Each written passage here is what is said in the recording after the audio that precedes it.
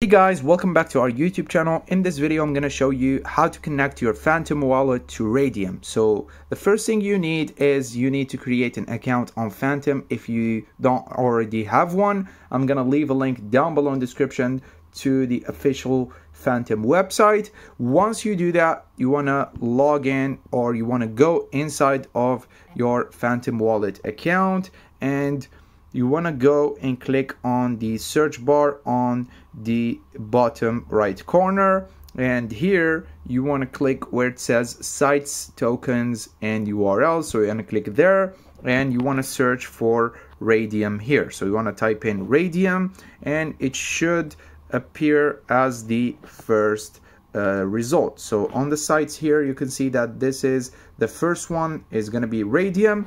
Don't go and type that out on Google or any other browser. Please do that only through the official Phantom application or the official Phantom website, because if you type it out on Google, there are a lot of fake websites and they could take your wallet. So please make sure to follow this tutorial step by step and do as I tell you. So once you find the Raydium, you just click on open, and it's gonna open up the official Raydium website, and here you can connect your wallet. So let me just go ahead and connect my wallet. It's gonna be automatically connected, but if it doesn't, let me show you how to connect it. So you can see on the top right corner, they have a connect button. You just click on it, and then you just choose Phantom.